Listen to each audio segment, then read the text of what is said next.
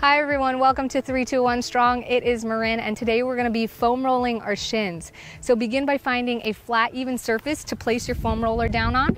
We're getting right on our hands and knees, and what we're going to be doing is we're going to be taking one knee, bringing it forward and bending that shin. I want that leg to sort of wrap around the bottom leg here so that it's not inside but your ankle's on the outside, and that's going to allow us to foam roll right on the outside of the shin rather than on top of the bone.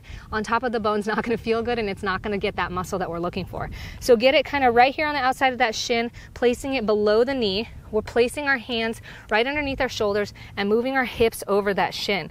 Now we're just going to gently crawl with our hands forward, rolling down the shin towards the top of the ankle and coming back. And you're going to place more weight on the shin if you want it to get more intense instead of on your hands. So your hands are here for support, but moving your hips over that shin is going to put more weight on there. And if you do find a trigger point or a spot that is tender, try to stay there for 30 seconds with as much weight as you can bear, but also focusing on relaxing that muscle. Once you're complete, you're going to roll back down to the bottom of the knee, up to the top of the ankle for a total of 10 times before you switch sides.